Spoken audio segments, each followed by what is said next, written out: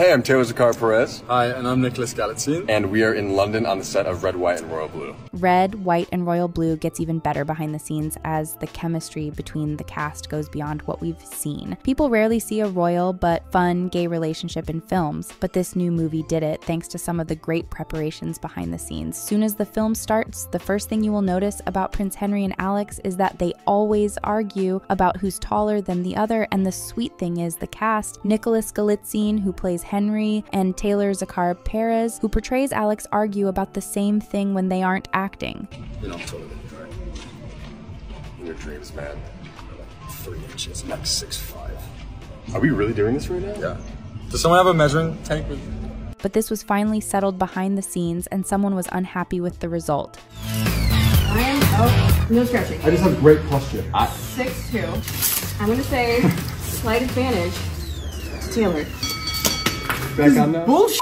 This is bullshit. Many fans initially doubted that Nick and Taylor would make the perfect cast for the film when it was announced, but they have both proven that they aren't only suitable for the film, but also enjoy working with each other, which has helped their on-screen chemistry. It's been such a joy working with Taylor, and I really couldn't imagine anyone better suited to play Alex. And Nick confirms that their chemistry is due to how they easily banter with each other in exciting ways that always prepare them for action whenever they shoot on set. The actor also mentioned that the filming process was enjoyable because Alex made it as good as he did and he wouldn't want anything different. Also, Taylor has a lot of good things to say about Nick and reveals the big secret behind how they became so close very quickly before filming started. You know, we got here a couple weeks early for rehearsals, and it's a very intimate movie, so we had to become close very fast. Aside from being such great lovers on screen, they were also good friends behind the scenes. And they constantly criticized each other at work, which also helped them give a brilliant and believable performance. One essential thing needed to successfully film a romantic movie depends on the cast's trusting of one another. And Nick and Taylor trusted each other enough to let their guards down and be very playful on set, which helped on screen. One of the show's most iconic scenes is the cake scene, which defines the beginning of the romance between Henry and Alex. Nick mentioned that the cake scene was enjoyable, but took a few days to get the perfect shot. And the good thing about this scene is that it doesn't just involve Henry and Alex alone, but the entire high class of British society. However, they had about 200 extras on set for this particular scene aside from the main ones, and spending time with the other actors was a delightful experience for Nick. If you are wondering if the cake was real and if it really fell on Nick and Taylor, then you should know that it really happened the same way behind the scenes, and Nick described it as an unusual day at work. For the polo scene, Nick learned to ride horses and play the game like an expert would, and he enjoyed all of it. Taylor got to play the perfect political son of the President of the United States, and that's because he prepared so hard for it. And the cool thing about his character, Alex, is that he doesn't just know politics, but he's also an amusing and hilarious person, which is why he's very likable. For Taylor to understand this character and be able to play it, he had to watch The West Wing a lot, an old movie about politics in the White House. But he didn't stop there, as he saw many other old movies on politics, so don't be surprised about his confidence in politics because he was prepared for it. Taylor also watched many old comedies, making his character effortlessly funny in the movie. In one of the scenes, Alex got to have the turkey that needed to be pardoned by the president in his room, and he had a short, goofy moment with the turkey. Interestingly, Taylor is just as obsessed with turkeys in real life as got to have further crazy moments with the animals behind the scenes. 2 turkeys walking toward me.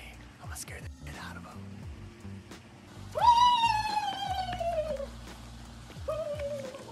Before any casting effort was made for Henry, the director, Matthew Lopez, already wanted Nick as Henry, so he just called Nick and he answered. After that, the search for Alex began, and it took a long time for Taylor to be found for the role. The director said that what drew him to pick Taylor was that he had a bit of the old Hollywood in him. The steamy scenes in Red, White, and Royal Blue got a lot of hearts racing. However, making those scenes, especially the one where they had the bed scene, was a crazy one to film. An important thing you should know about the spicy scene scene is that they provided a coordinator to ensure they got it right and make the cast feel comfortable. The coordinator of the spicy act, Robbie Taylor Hunt, explained how they arranged the spicy scenes, saying, "There's a playful teasing that never veered into anything nasty," which was a lovely dynamic to be a part of, but also they just treated each other like colleagues and co-creatives in a really nice, collaborative way. In planning how to film the scenes, the director also took advice and opinions from Taylor, Nick, and Robbie. So the four of them agreed on the outcome of the spicy act before they started. Taylor, who plays Alex, takes it further to explain how he and Nick acted around each other during the filming of the spicy moments. He explained that they did a lot of choreography to get every one of their movements and facial expressions right. And soon after they film a scene, they usually tease each other as one could shout at the other to get off.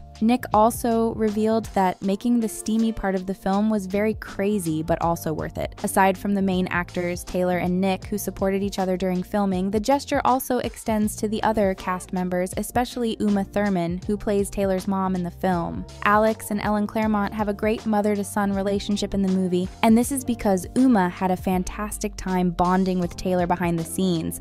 And I was pleasantly surprised that she came in and she was so lovely and giving and wants to connect right away, and like whether it was with a hug, with just touching my hand, talking briefly. One of the great things about Red, White, and Royal Blue is that it took viewers to the two most essential locations in the UK and the US, Buckingham Palace and the White House. And you will be surprised at how they filmed at these locations. The elegance in the film is one of the things that makes it stand out and look powerful. And because money isn't a problem for the characters, the viewers got to enjoy constant switching and travel between Washington, D.C., London, Texas, and Paris. But did the cast go through this much traveling in making the film? The truth is that most of the filming took place in England, as they utilized many of the beautiful locations available. As you may have guessed, the White House in the movie wasn't an actual location, as it was built and designed on a soundstage. Interestingly, they constructed the set to resemble the White House and did something new with the decorations to make it have a woman's touch in honor of the female president, Ellen. Another iconic location in the show is London's Victoria and Albert Museum, which Henry took Alex to one night, and in the room they connected, danced, and admired the beautiful artworks around them. However, the filming of this scene took place in the exact location, Victoria and Albert Museum, and they were able to make the scene during the early hours before the museum opened for business. Nick, who grew up in London, was pleased to explore the museum in its quiet state. He said, "It's 5 o'clock in the morning, you're trying to act and be emotional, and you're in this truly beautiful, picturesque setting. It was really cool to be able to explore it." The show's director, Matthew, feared they wouldn't let them film at the V&A Museum, as he said the management was very protective and didn't want them to break anything, but after a few back and forth, they got permission to shoot the scene there, but it wasn't a smooth experience. Matthew revealed they had a significant limitation because the gallery was dark and not photogenic, and to make it worse, they weren't allowed to bring in their lighting and only had to use the faint lighting at the V&A. However, they made it work and turned the scene into a dim but romantic moment that viewers can't help but love. Just as the cast gave so much energy to their characters during filming, they looked just as excited to wrap up the show.